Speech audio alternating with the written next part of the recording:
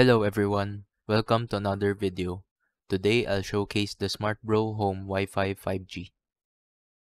It has 6 foldable antennas in the front and a micro SIM slot on the side.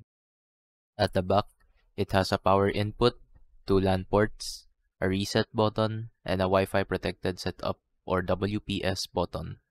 At the bottom, it has the labels that contains the default Wi-Fi password and some warranty stickers.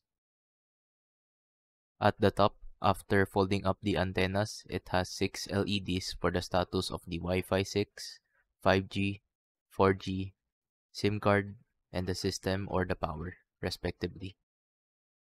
Here's the device powered on. Here's a full view of the device. It has Wi-Fi 6 as printed on one of its antennas, and my phone recognizes it has Wi-Fi 6. It also supports WPA3, which is the latest security option. Here's the website for accessing the router's settings. I have tried installing a regular Smart SIM and a SmartBro SIM, and both SIM cards work on it. I also subscribe to the Unli 5G and Unli Fam promos, which are available exclusively on the regular and SmartBro SIM respectively. Next, I tested the speed and it's really fast. The speed is over 300 megabits per second.